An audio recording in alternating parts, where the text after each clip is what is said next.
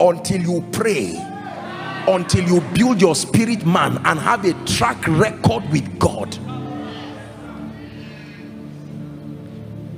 Don't misunderstand me.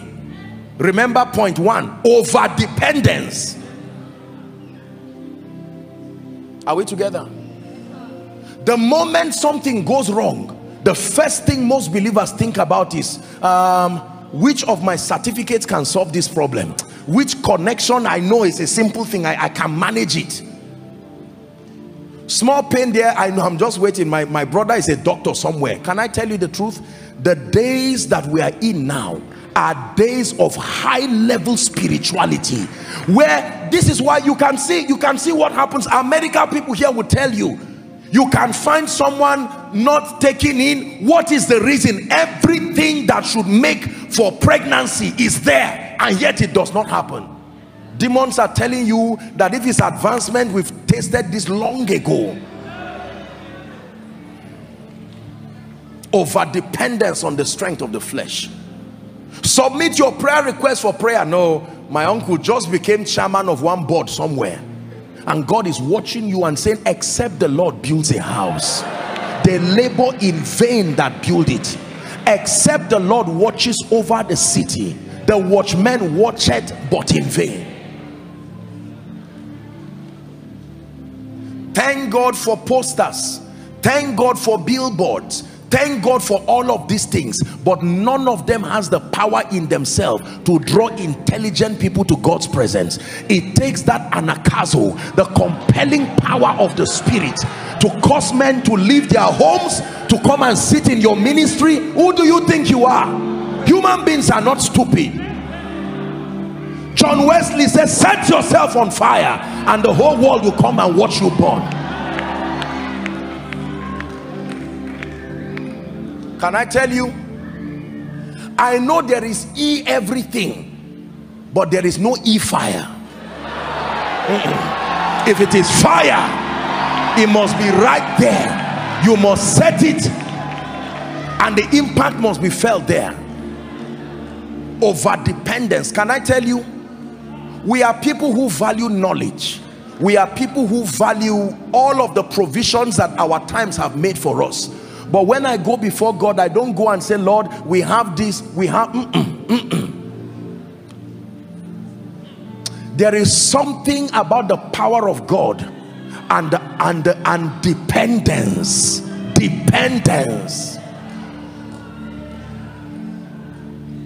A mic can amplify your voice, but it cannot impart the anointing.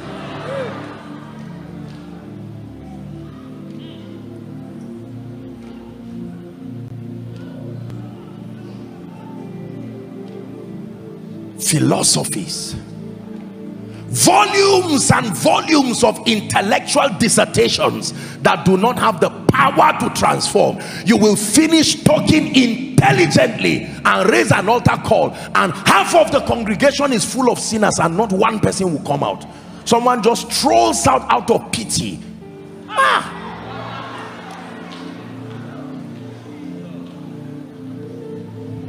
I made up my mind that I would never stand on any pulpit and just talk stories. And sometimes, you know, a sermon is going and people can even be distracted. Somebody is gisting and saying, instead of listening to this guy wasting our time, let's at least be discussing let's use the opportunity and quickly discuss the business on Monday. Go and read your Bible and see what happened in the past when preachers were preaching. There were people who were passing, they were not part of the people there. The power of God will hook them up and keep them there.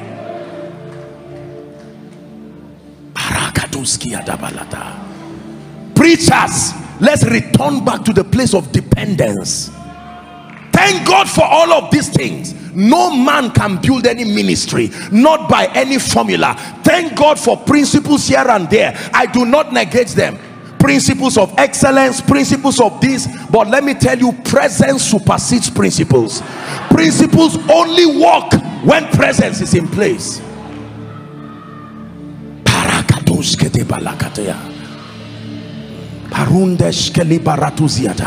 Over dependence on the strength of the flesh, giving credit to men, giving credit to the flesh.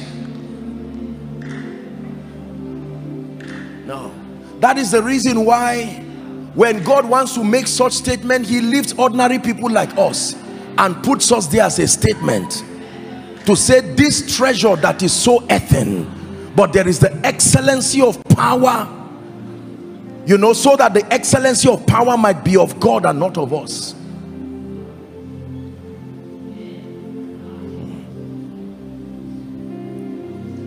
Zechariah chapter 1 verse 3. Let's hurry up. Zechariah 1 verse 3. Therefore say thou unto them, thus saith the Lord of hosts, turn ye unto me, saith the Lord of hosts, and I will turn unto you. Can I tell you, don't expect God to turn to you if you have not turned to him. You turn to him as a sign of your desperation. As a sign of your desperation. There is nothing as powerful as a believer coming to God and saying, Lord, thank God for all these things I have, my business connections, thank God for the intelligence, I have degrees, I have all of this, but I stand before you, oh God, and I acknowledge that if you do not open a door in this Abuja, that door will not be open.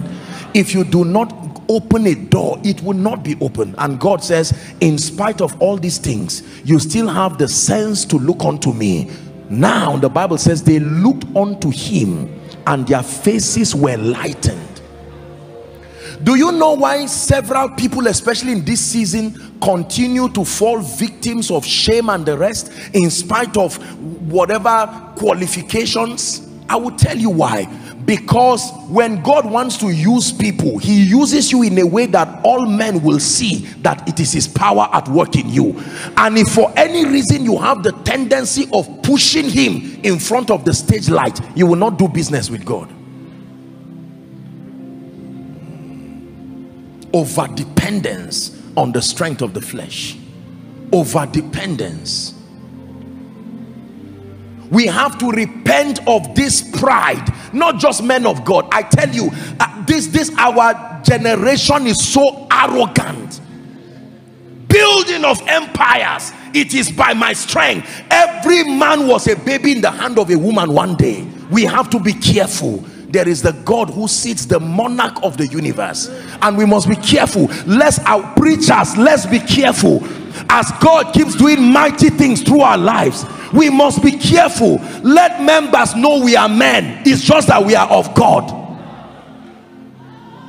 This system of self-glorification, there is a difference between honor and pride. Go and read your Bible and see what happened to people who refuse to acknowledge God. We give you the highest praise to the King. I give you the loudest, loudest praise to the King. I lift my holy hands. I give you worship, the highest praise to the King. I give you worship, highest praise to the King. You have taken all the pain, you have taken all the sorrows, you have taken all limitations, you have taken all the tears, you have made them yours. Listen, lesson number one this night: if you want God to use you this year, let your knees be close to the ground.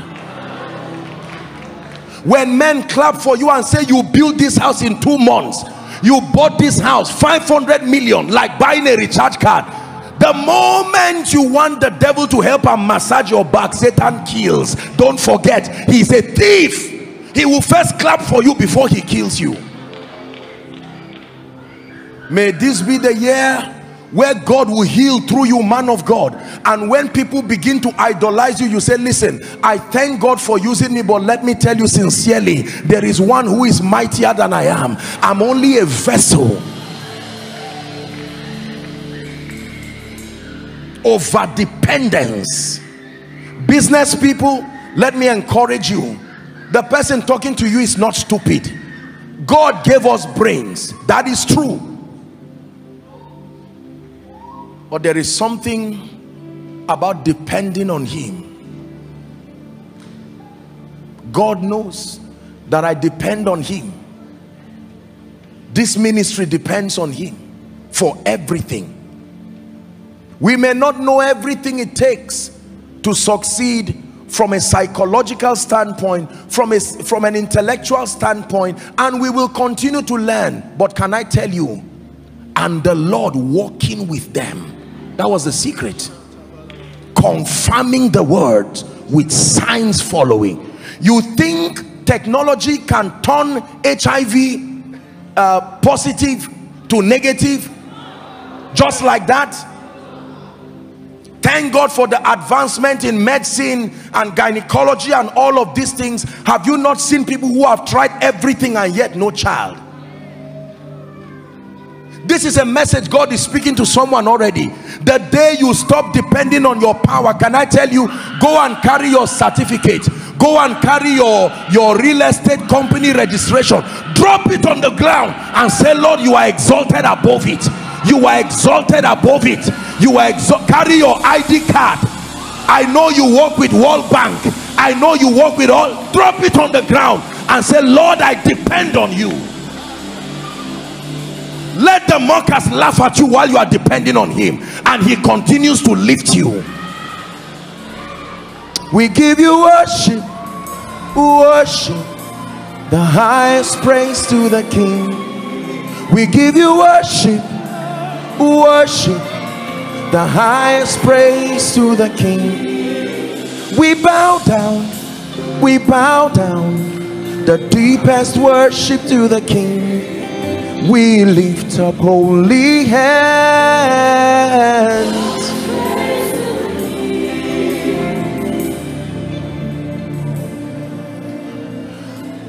Read your Bible and see why God honored Solomon so much.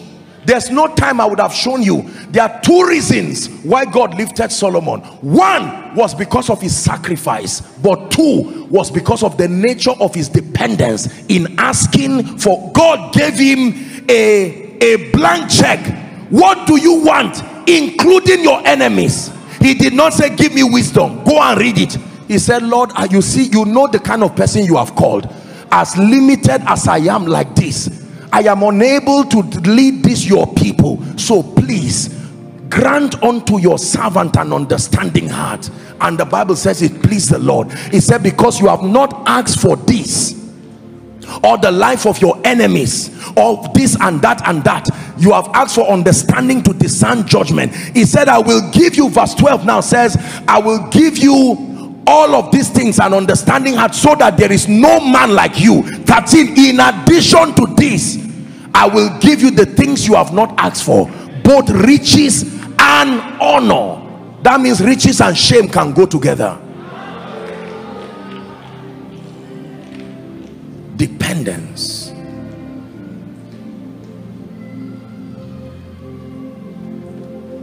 Apostle, I just got an award. I came back from Harvard. I'm the best student. It's impossible for Nigeria to reject me.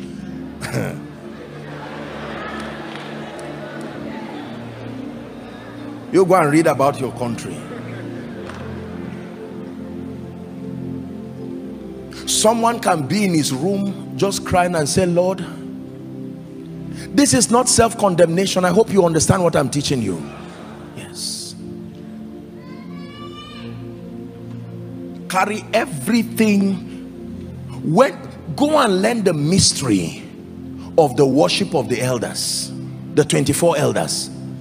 Did they have to remove their crowns to worship? Why didn't they worship with their crowns?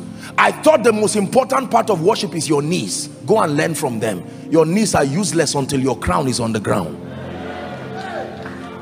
Many of us are kneeling down with our crown, and God is saying, so who is king now?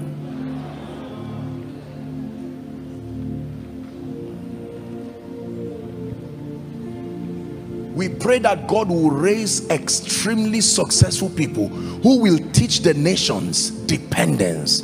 That when people are asking you and say, how did you build this thing? You can tell them all the principles and then wrap up by saying, can I tell you, there are gaps in this equation that even me, I don't know the answer. I just know that 1 + 1 was there. Wisdom plus divine direction plus relationships plus diligence plus discipline plus God equal to my answer. Many times people try to ask me the secrets of this, the secrets of that, and I share with them principles. I share with you principles, but from the beginning to the end of my sharing, I can tell you that there are gaps in our knowledge that only the size of God can fill. Preacher, you will not build a church just by principles. You can be the most sincere person with character and integrity and nobody will still come to your church. You can preach truth, heaven, hell, rapture, doctrine with soundness of scripture and remain there as if God did not call you. I am undone before your glorious majesty. I cast my crown before the highest royalty. I am undone before your glorious majesty. You're the King of kings and Lord of lords. You are the King. You are the Lord. Your royal majesty.